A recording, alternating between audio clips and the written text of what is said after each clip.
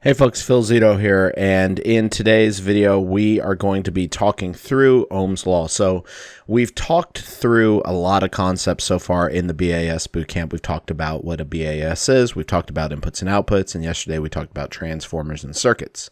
Today we're going to talk about just the basics of voltage, current, and resistance. So there's this interrelationship between voltage, current, and resistance that exists, and it's called Ohm's Law, and you can see the formula right here. And this is really important as a BAS professional, especially when we are dealing with different kind of problems out in the field. For example, if we have a sensor that is pegged at a negative value or pegged at a high-end positive value, that could indicate shorts, that could indicate breaks in wire. There could be loss of continuity where we have essentially full resistance. And there's all these concepts that, from a troubleshooting perspective and an installation perspective, relate to these things right here. So let's kind of look at just a basic circuit real quick. We're going to draw out a controller, and I know that inputs are usually on the left, but just because I have space on the left, we're going to have our output on the left.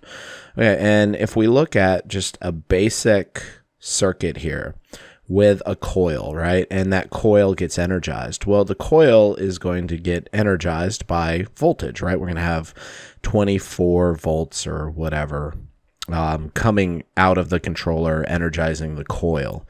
And that's going to be our voltage. Now, if there was a break in the line here, right? If there was a break in the circuit, if I can get the eraser here, that would increase resistance. What would happen here is this resistance would increase almost to an infinite, actually to an infinite level, because obviously there's a lot of resistance of the flow of electricity because there's a break in the line. It can't complete the circuit. Now, let's take that basic concept of increased resistance and let's talk about something that a lot of you are probably fairly familiar with. And it's this concept of electrical strip heat. So I'm going to kind of erase this real quick. And this is going to help us illustrate. So we've illustrated voltage, right? We've illustrated how voltage flows across the wire. We've talked about resistance. Now we're going to talk about current, which current is basically a buildup of energy. If you think of the electricity, right, and it's trying to flow through this wire from point 1 to point 2, and the electricity is trying to flow through, and then it hits something. It hits resistance. Well, in the case of an electrical coil, right, we'll often see it kind of indicated like this, and what will happen is this voltage is going to hit this resistance right here, and that's going to create current. It's going to create buildup. It's going to create heat. And that's how our electrical heat works, is we supply, 120, 277, whatever voltage we're supplying. And as that voltage goes from hot to common to complete a circuit, then what happens is this resistance in the form of the electrical coil builds. It basically slows down this electrical flow, and that electrons, I may be saying this wrong, it's early in the morning, but basically the electrons get blocked up by the resistance, and that creates current in the form of I, in the form of amps, and that creates heat. So our common measurements for voltage and for current and for resistance are volts,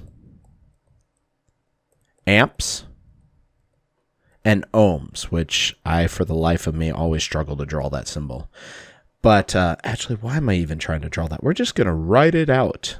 My artwork skills, as you are going to become quite aware of over the past next several weeks, it seems, are not the best. For some reason, the art gene did not get transferred to me. But as we can see, volts is our unit of measurement for voltage. Amps is our unit of measurement for amperage or current. and ohms is our measurement for resistance. Okay, so we've talked through voltage, we've talked through breaks in lines causing infinite resistance, we've talked through how we can introduce resistance to resist the flow of electricity in order to create heat and amperage. Now let's start to talk about kind of some of our most common input types and how they relate to these concepts of Ohm's law and voltage and all that jazz.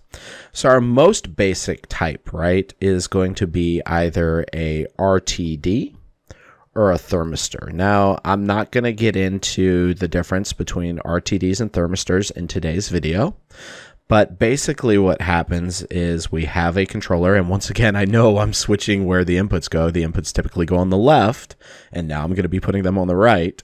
But we have a resistive sensor, right? We have our temp sensor.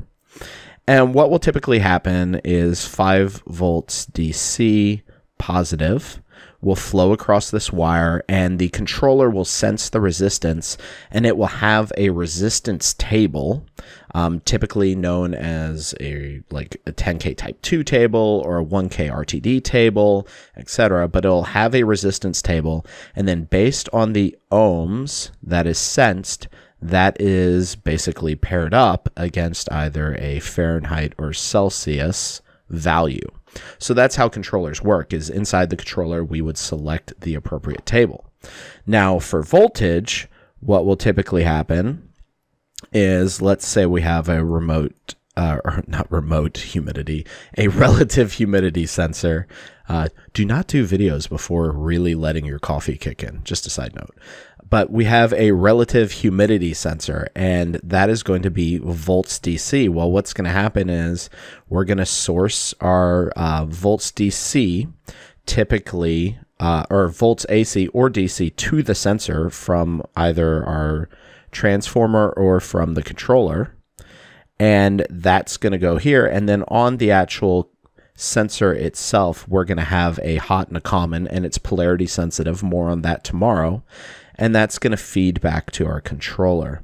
And then for a amperage, for a current, typically milliamps, we're going to have pretty much the exact same setup. We're going to have a transformer feeding to the sensor, right? And we're going to have a wire coming back to the controller.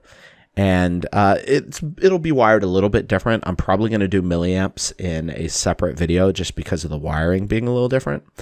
But the key things I want you to take away from today's video, because I know there was a lot of drawing on it.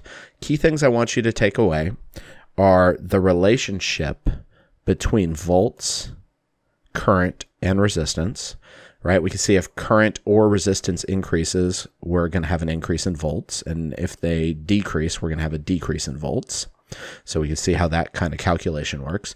We understand how the circuit, how it's wired up, is going to affect the relationship between voltage, resistance, and current. And we also understand, right, that there are 3 input types. And we talked about how these input types feed back to the controller. We talked about the resistive one uses typically a 5 volts DC positive. So that's positive polarity from the controller in order to sense resistance. And then we talked about how our volts DC and our amperage, milliamps typically, are going to use a transformer source to power the sensor, and then are going to feed wires back to the controller. So pretty basic today. We're going to get into more specifics of wiring all this up as the videos continue. But for right now, this should give you a pretty good primer on how all this works. As always, if you have any questions, do not hesitate to reach out. Love to answer them for you. Thanks a ton. Take care.